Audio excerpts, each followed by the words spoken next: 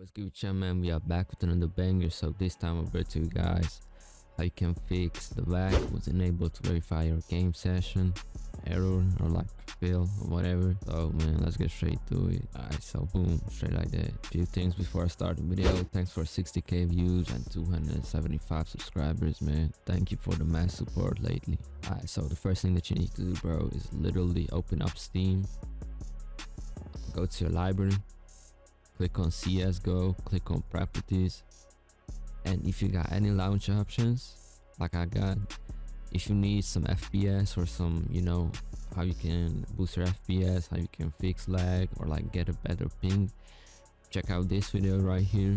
This will help you. So if you got any like launch options or something like that, just copy this, make a new text document or like notepad, and literally just save this right here. Once you save it, just delete this, right? Just delete this, because sometimes the game just kind of bugging out or some shit. The best thing that you can do, bro, just literally save this, delete everything that you got here. The next thing that you need to do is click on local files and click on verify integrity of game files. What this will do is gonna be verifying all your game data that you got.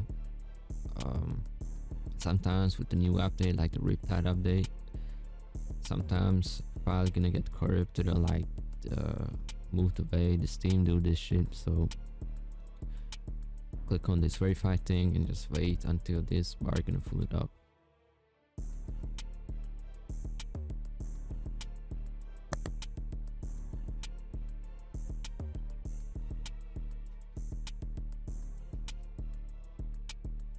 Alright, yeah, I see I got some problems as well, like the VAC files failed to validate. Click on codes and you will be straight. Alright, next thing, close this as well, open the Steam again, click on CSGO properties, and right here click on local file and click on browse.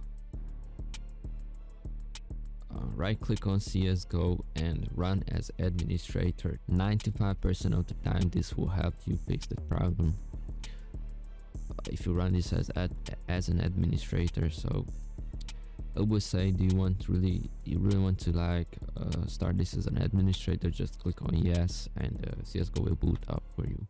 Alright, so if you still got this message popping up on your screen, what you can do is literally right click, go manage, and just uninstall the game. At this point, uninstall the game, reinstall it. If you still got this whole shit, just delete the Steam again, install the Steam, reboot your PC, and yeah, that's it for today's video. I hope you guys enjoyed, hope it helped. If you need any help, if you got any question, just let me know in the comments. I'll answer all of them. Yeah, man, that was the video. I'm raining, I'm out. Let's get it.